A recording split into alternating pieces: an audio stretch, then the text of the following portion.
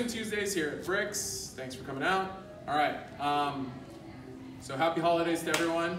Getting caught up with the videos, everything's online right now, so make sure you all come to class.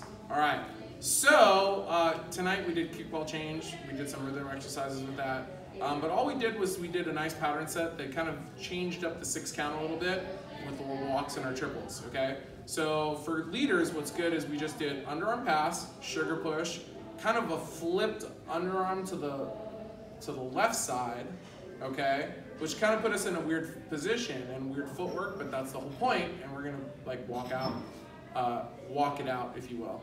And then inside turn to fix. The good news, hand-wise, is underarm pass, the hand comes across my face this way. For the flip, the right hand comes across my face this way, and then when I'm done and asking for the hand for the inside turn, my left hand comes back in front of my face. So it's going left, it goes right, and then we finish left, okay? So it looks like this. We start off with underarm pass, we go 1, 2, we give a kickball change. Now because we kind of like changed up our footwork, we have to go walk, walk, walk, walk. So that gets us back on time, finishing the 6 on the right foot, on the correct foot. Okay, from here, we're gonna go sugar push to get the other hand. Okay, there's no changes here.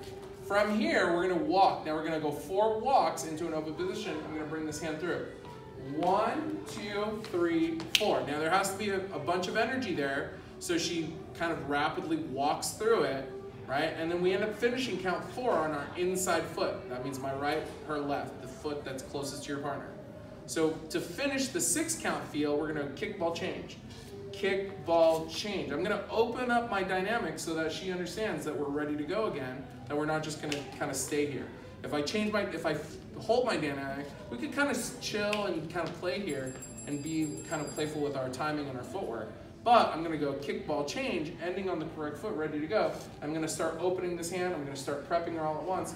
1, 2, 3, and 4, and we're back to time.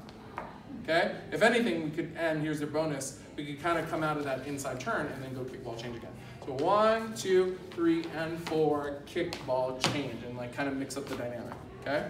All right, so have fun with that. Thank you very much, and I'll see you guys next week. Woo-hoo.